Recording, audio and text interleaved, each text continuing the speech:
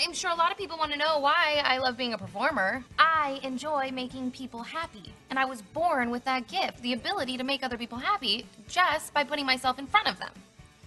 And so I almost feel obligated to provide myself to others. Trina Vega is the older and less mature sister of Tori Vega. Through the show's run, Trina is always trying to be the center of attention. Whether it's her throwing herself at directors in the hopes that they'll put her in movies, singing very loudly in front of music producers hoping that they'll give her a record deal, or boasting about how great she is at everything, despite her obvious lack of training in certain areas. But why does Trina want to be the center of attention so badly? What trials and tribulations trick Trina into a trivial chase for clout? Truthfully, tracking Trina's triggers is a lot more troublesome than one might think. So, let's take a look. Hi, Dale! I hear you're directing the new Johnny Depp movie, and guess what? I'd be perfect! Here's my headshot! On the surface, she may seem like a spoiled brat, but upon closer inspection, it's easy to see where this attitude comes from. Brat or not, Trina works hard at what she does, and is extremely dedicated to creating her own art, even if the end result is a bit... Chicago! Chicago! eccentric. Remember that practice doesn't make perfect. Practice makes permanent. If someone practices something the wrong way repeatedly, it's still wrong, no matter how good they are at doing it wrong. Whether or not people want to acknowledge it, the truth is, Trina has talent, just not in the areas she thinks. In Hell and Back Again, we discovered that she initially got into Hollywood arts because Sikowitz was high on coconut milk during her less than stellar singing audition. When she asked to re-audition for their new principal, Trina decides to sing, and it goes horribly. Ultimately, the only reason Trina ends up staying at Hollywood Arts is because she, quote-unquote, saves Helen from a mugger with her martial arts skills, which raises a few questions. If Hollywood Arts is an art school, could Trina have auditioned with martial arts? What if someone's talent was something like cooking? Would they have to cook right in front of Helen? Or would they just not even be a student at Hollywood Arts at all? Do they only accept actors, singers, dancers, and musicians?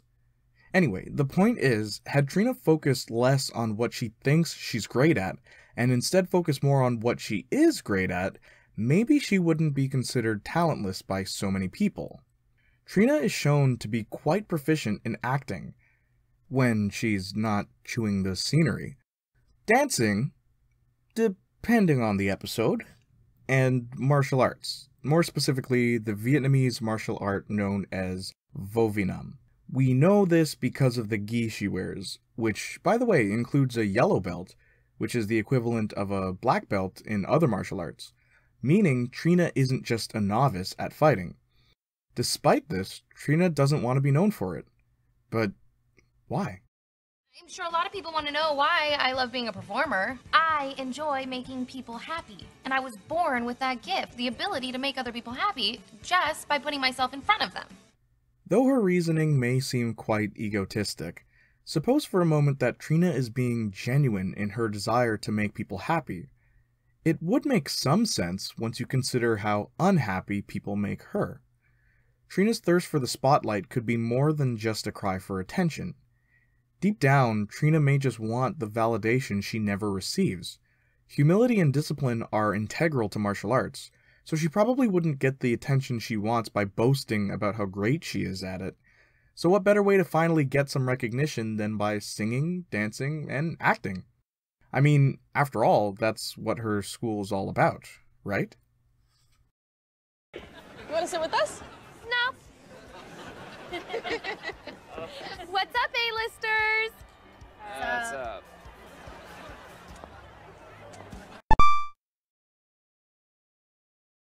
Unlike the rest of the main cast of Victorious, Trina is a senior at Hollywood Arts. Despite this, she hangs out with her little sister's group of friends, mostly because a lot of the people at the school don't really like Trina, and boy do they love telling her that. My uncle's pickup. Hook it up to my RV. We could all hit the beach. Let's do it. That sounds really cool. Go the beach? I am so in. No. Stay away. I can't wait. No one likes you. I don't know why they didn't ask me to sing the national anthem. I do. Me too. I get it. Terrible. Shut up. Why did you invite me here? We did. You invited yourself. No one likes you. When you pair this with a few videos on the slap, This is an open letter to a guy named Kevin Richards. I typed this myself. See, I was set up on a blind date with Kevin last weekend, and since then he hasn't responded to any of my attempts to contact him. So, here we go. Dear Kevin, it's me, Trina. First off, thank you for meeting me at the Olive Grove for dinner last Saturday night. However, I do not understand what happened. As you'll remember, we were seated at our table and I began telling you about myself. 3 minutes later, you excused yourself, claiming that you had to visit the restroom. For the next half hour, I waited patiently for you to return, which you did not do. Concerned, I asked a waiter to take me to the men's room and you were not in there.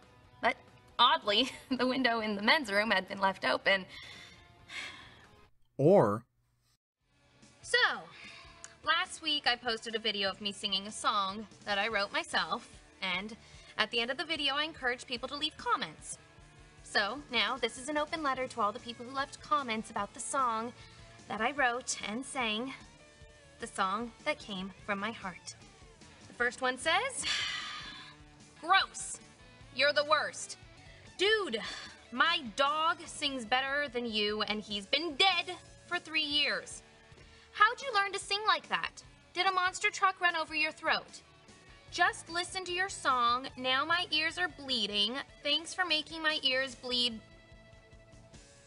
And then it says something really, really very, very rude. Thanks for the vicious cruelty.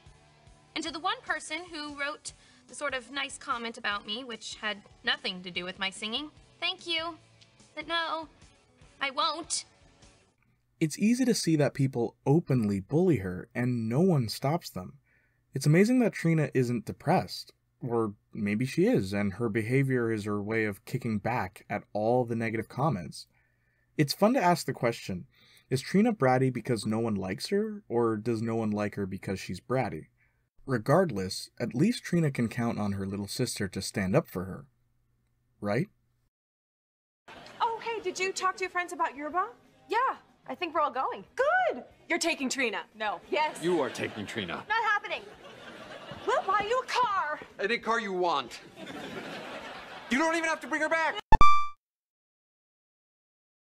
Trina's home life sucks. I mean, seriously. Early on in the show, her parents demonstrate that they do love her, but as the show progresses, they become pretty vocal about how they really feel about her.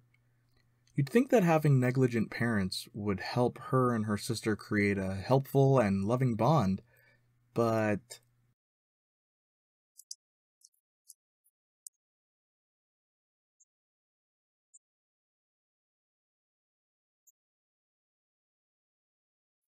Speaking of which, let's talk about Tori for a second. We all know that she got into Hollywood arts by performing for her sister. Why and how Tori already knew all of Trina's choreography and the song lyrics is anyone's guess. Trina is happy for her sister getting into the school. Cool. Then Tori starts to become more popular than her, even being able to make friends that Trina never could. That's fine, after all, they are two different people. Trina then tries to join Tori's friend group. Everyone insults her, and what does Tori do? Nothing. This happens a lot throughout the show. Tori's kind of a jerk towards Trina, and I know a lot of people will say that Trina deserves it for how she treats Tori. An episode that's commonly brought up when criticizing Trina is the episode called The Birth Week Song. So, I'm going to do the unthinkable. I'm going to defend Trina. For those of you who've never seen the episode or don't remember the episode, it's the one where Trina is having her birth week. She thinks having a birthday is not enough time to celebrate, so she has a birth week. Look, I never said she was perfect. After having a hard time thinking of what gift to get Trina, Tori ends up buying her Pizzini boots, only to later discover that Trina already bought a pair. I can see how some would see that as Trina being impulsive or impatient, but suppose the reason Trina bought them for herself was because she genuinely didn't think anyone else would. Anyway, Andre comes up with the idea to write a song for Trina. Tori agrees, and Andre does most of the writing. Tori performs the song and a well-choreographed live show for Trina. Trina's response? Happy birthday, Trina! Thanks! So where's my present? Are you kidding me? No, where's my birthday present? The song was your present. How much did it cost? It didn't cost money. Then it's not a present. Oh, you are unbelievable. I'm not the one who didn't get her sister a present for her birth week.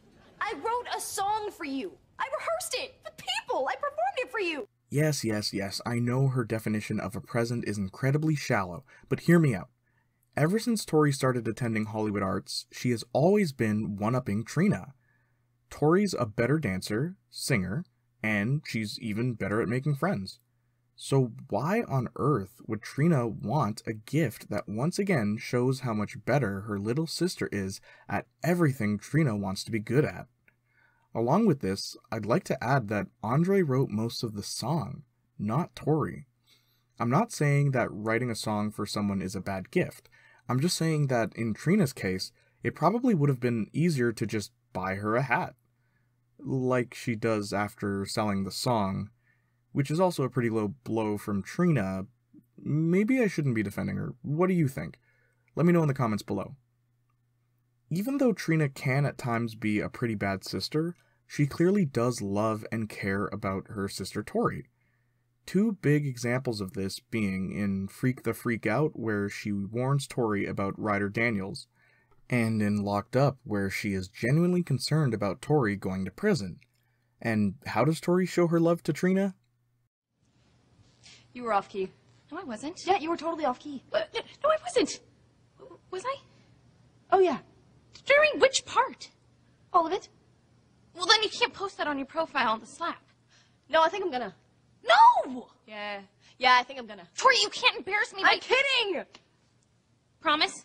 Yes, I won't post this video on the slap. You swear you won't? No one will ever see this video. Okay.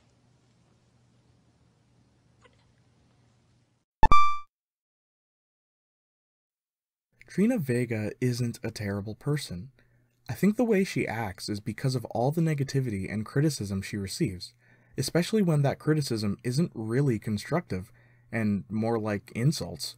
She probably wants to be a performer to make others happy because she herself isn't. Her constant desire for attention likely comes from a lack of love at home and at school. Alright, this video ended up being longer than I expected it to be, but I'm sure some of you will appreciate the deeper analysis. This was originally going to be a joint video discussing both Tori and Trina, but after writing just Trina's part, I realized I had a lot to say about her. Which means I'll have to talk about Tori next. My goodness, the amount of hate Tori gets is pretty crazy. But is it all justified? We'll see. Until then, I'll leave you with this.